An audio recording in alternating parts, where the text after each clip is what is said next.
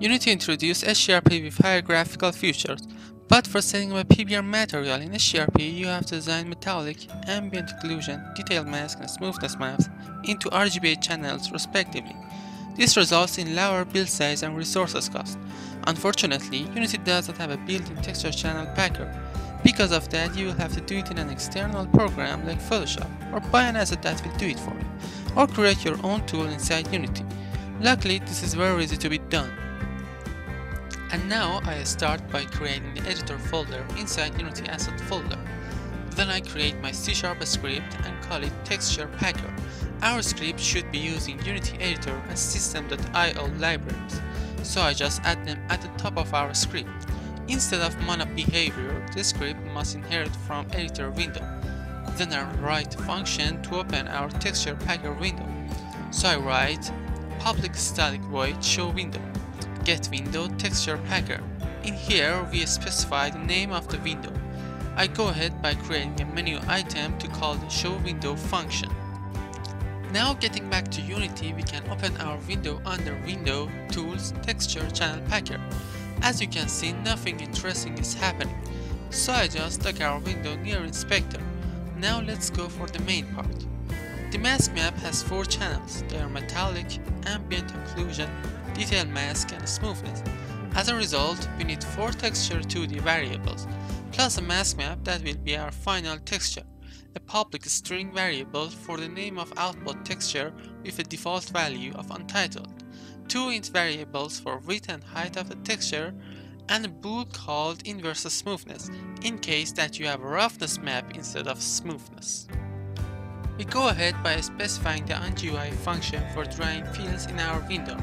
I write a function named showTextGui that returns a texture to the object. Inside the function, create an object field using editor GUI layout class. Our function should be taking 2 parameters. One called field name, that will be the text that shows up for our input texture in the editor window we created, and the second one will be our input texture field inside Unity. As default, it has a value of null. Now we pass our field name to the first parameter of object field function, and our texture 2D variable to the second parameter. Then I write type of texture 2D to specify the type of input object in the editor. The last parameter is to allow referencing scene objects or not. In our case, I just set it to false. Right now, inside the onGui function, we type in metallic is equal to the showTextGui, and the first argument will be our texture input field name, that is simply just metallic. For the second argument, we pass in the actual metallic texture to the variable. The process is exactly the same for the other 3 textures, except for the mask map. We don't need it to be as an input inside the editor window. We create an editor GUI layout text field for the name of the result texture.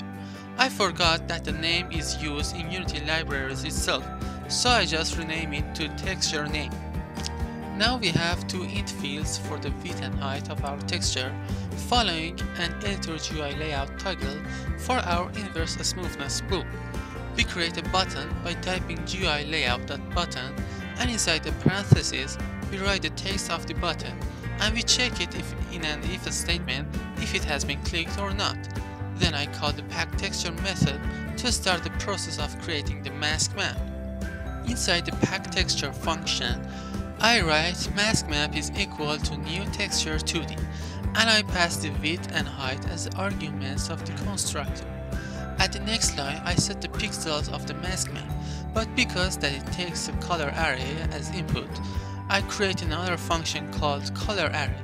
In the color array function, I specify a color array variable called CL with a length of width times height.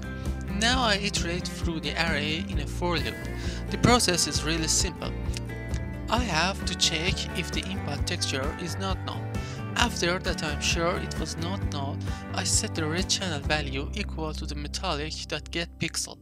The first one is the remainder of j to the width that gives us the column, and the second one is j divided by width, which gives us a row number. You can get any of the R, G or B channel because they have the same value. But remember not to get the alpha channel because it always has a value of thumb. Now in the case our input is null, In the else statement, we set the channel value to 1. Later, this will be multiplied by the value in Unity HDRP material. So if you set it to 0, you cannot change it later.